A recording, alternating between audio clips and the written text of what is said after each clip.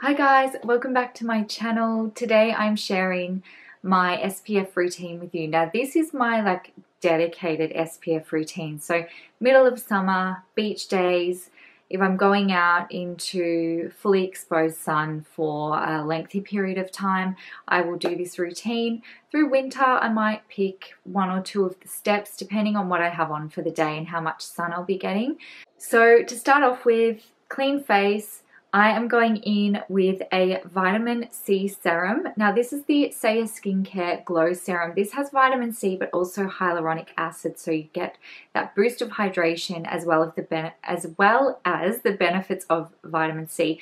The reason why vitamin C serum is such a good option for a morning application is because it helps protect your skin. So from the UV light, from pollutions, from all of the environmental factors that your skin is exposed to during the day. That is why a vitamin C serum is so great in the morning. It also gives you a really healthy glow.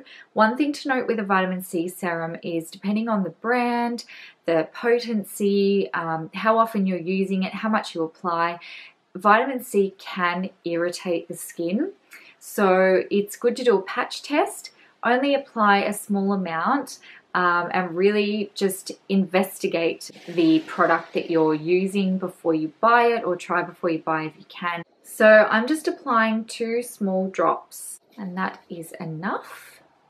And I'm just patting it in. So next I would apply a lightweight gentle moisturizer because we're applying sunscreen afterwards. It really just depends on the time of year, what I'm applying after the moisturizer, what type of sunscreen. So that's totally up to you what you want to use. So I'm going to jump straight into the sunscreen. I have 2 sunscreen options here, both from Ultraviolet. Now, the reason why I have selected these 2, and I've been alternating between the 2 depending on how my skin's feeling on the day, and also what type of finish I would like to achieve, what makeup I'm applying afterwards. There's a lot of variance.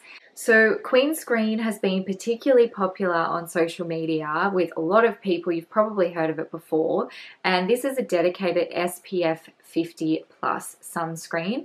It is lightweight, but it's super hydrating, and it's almost like skincare built into a sunscreen. It's great for mature, for dry skin, but does suit any skin type. This also contains Kakadu plum, so great for a hit of vitamin C and hydration, antioxidants. It's really nice on the skin. Now, this is a chemical sunscreen, not a physical sunscreen, so it is not natural. It is cruelty and paraben free, but I really wanted something that was a dedicated sunscreen to really protect my skin. So that's why I opted for something that may not be so natural, but is still doing something great for my skin. One thing I like about this is it does not look like sunscreen on your skin. So you can see it's blended out really well, even though it is such a high SPF rating. It's not thick, and it does absorb quite well. I find it definitely gives you a dewy, hydrating finish, but I don't think it feels oily for me. However, I think it would be better suited for people with mature or dry or combination type skin. So you could probably get away without wearing moisturizer with this, particularly in summer. This could be your skincare basically. Now, if you're looking for something a little more mattifying, if you have oily or acne prone or sensitive skin, they also have a lean screen. Now, this is more of a physical sunscreen. It's SPF 50 plus as well, but it is a mineral mattifying sunscreen. It's fragrance free, cruelty free, paraben free as well, but it is a physical sunscreen, so the zinc is the main active ingredient in this one. And I found that this was a little bit thicker to apply. I'll show you on my hand in a moment. It didn't dry out my skin. Definitely a lot more mattifying than the Queen Screen that I'm wearing now. And this also has a tint in it. It's a coloured sunscreen. So you can see definitely a lot thicker than the Queen Screen. You can see you still get that nice hydration there. It blends out beautifully. It doesn't give you that white cast, and it does set to more of a matte finish without drying. So for added protection through summer particularly, I like to apply a mineral foundation, and the two that I really love using is the LAMAV BB cream or loose powder, and that gives you a natural occurring additional SPF through the mineral pigments.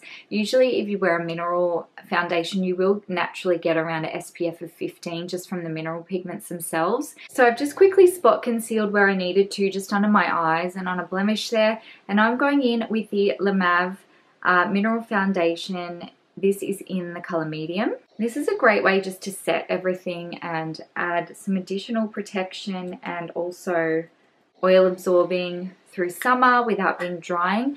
The LAMAV mineral powder is great even for mature skin because it actually contains vitamin C and rosehip, so it's non-drying. It's great for all skin types. I really should put sunscreen on my ears. I actually had to get something cut out that could have become quite dangerous, and it was actually sitting behind my ear here, so ears are very important.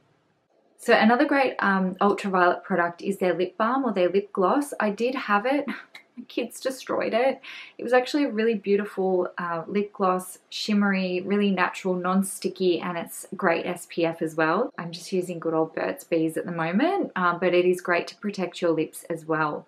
Now, once you've done that, you can basically just go in and do your normal makeup routine. It's really actually a very quick morning routine for summer. I'd love to hear from you down below with your favorite SPF products, and I'll also leave a link below to the other video that I filmed a couple of years ago with my favorite SPF products, more natural, organic, like tinted products. So again, that's why I wanted to film this. It's a little bit different. It's more of a dedicated SPF routine. But let me know what you think in the comments below. I would love to hear from you guys. Thank you for watching, and I'll see you again really soon. Bye.